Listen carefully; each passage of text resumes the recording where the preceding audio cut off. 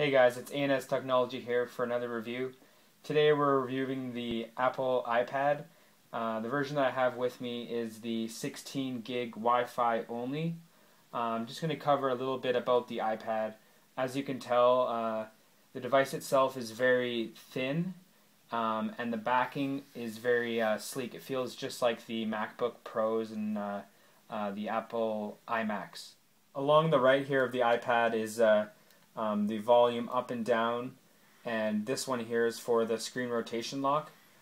So basically you can set it so that you can't turn the screen, it won't let you, and then once you put the screen you can change it.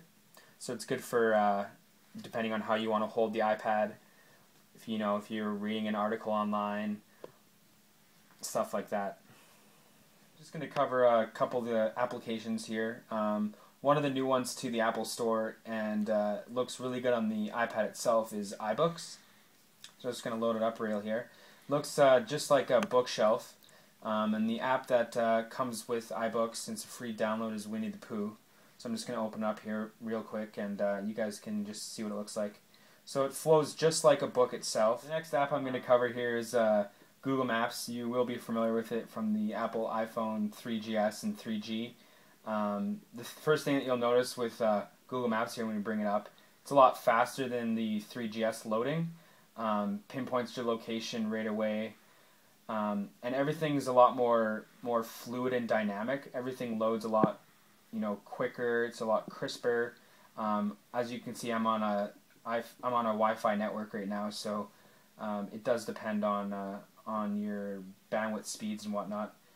So I'm just gonna quickly locate where we're at, just to give you a brief, rough overview. So that's sort of Google Maps. So that's a brief overview of the Apple iPad. In the future, we're going to be covering more applications in depth and give our reviews of them.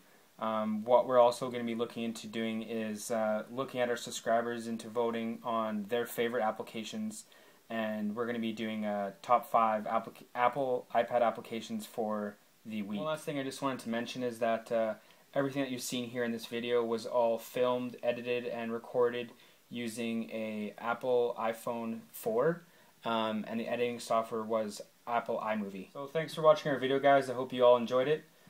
Please remember to subscribe and add any comments that you have about the Apple iPad and what you feel about it.